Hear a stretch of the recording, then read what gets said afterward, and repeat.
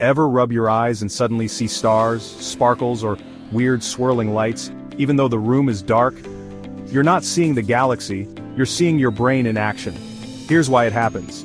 When you rub your eyes hard, you're actually pressing on your eyeball, and that puts mechanical pressure on the retina. Your retina is the part of the eye that detects light. But here's the twist, it doesn't know the difference between light and pressure. When you press on it, the cells get stimulated and send signals to your brain, just like they would if real light hit your eye. Your brain sees those signals and goes, cool, must be light.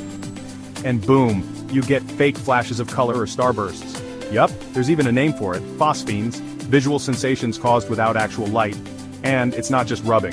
You can get phosphenes from sneezing, coughing hard, or even sudden changes in blood pressure. But don't worry, it's totally normal. Just don't press too hard, your eyes are sensitive and repeated pressure isn't great for them.